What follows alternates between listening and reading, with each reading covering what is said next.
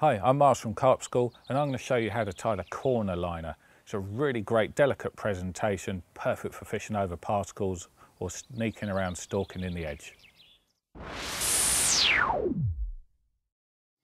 So to start this simple rig, we're going to tie a size 10 hook onto some nice supple braid, just using a grinner knot.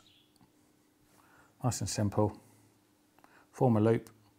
Tag end closest towards you, like so, and pull the standing line, main part of the hook link, out to the left with a hook sitting in there. We're going to hold that in between my thumb and forefinger, like so. Take the tag end, take it over the top once, twice, 3, 4, 5 times. Create a good strong knot. Wet it just to lubricate it, help it all slide down. Make sure all those little rolls of the knot sit down nice and tightly together. I haven't pulled that down completely tight at this stage because I want that to slide down to the eye of the hook, where I can then pull it down good and tight, like so, and trim that off nice and neatly.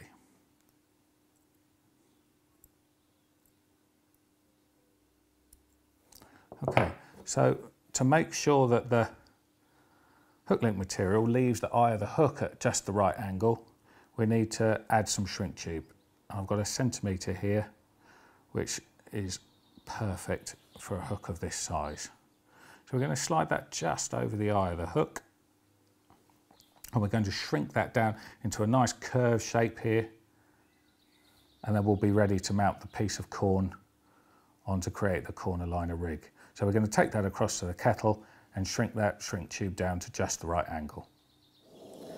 So we're going to create a nice curved shape in the shrink tube, getting that line to leave, or getting the hook link to leave the eye of the hook at a really nice aggressive angle, making sure it's dead in line with the point of the hook to make sure the rig mechanics are working just the way you want them to.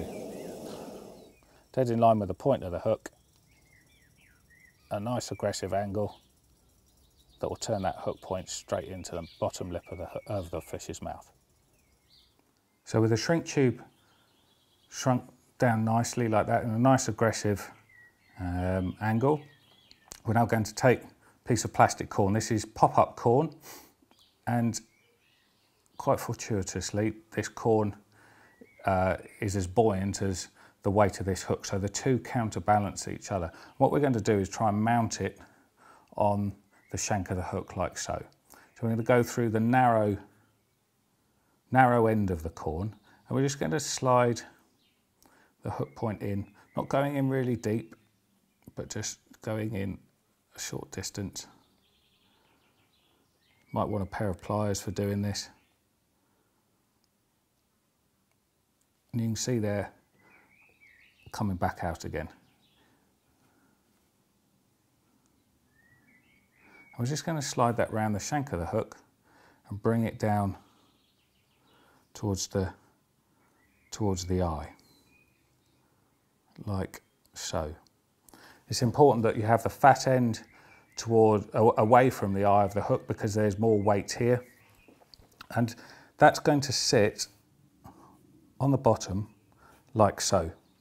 So it's important, I think, to have a beaked point hook, not a straight point hook. If that's just going to sort of gently drift around down on the bottom of the lake, maybe over a spod mix of hemp and corn and so on, or perhaps fishing in the margins where there's a bit of wave action, just bouncing around, the last thing you want is that hook point to be straight and grumbling around on the bottom getting blunt. So this is where a beaked point hook really comes into its own, and this should be critically balanced. So finding a hook that pretty much counteracts the weight of some of this pop-up corn. I like the Enterprise stuff. It just seems to be really consistent in buoyancy and so on. Works really, really well. Got a good aggressive angle with the shrink tube.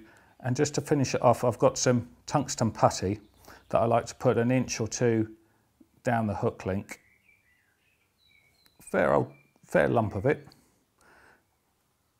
and just roll that on, make it nice and neat. That will help prevent any tangles. Take a bit of time, make sure your rigs are nice and tidy. And that will sit down like so, allowing a good freedom of movement of this corn on the corner liner rig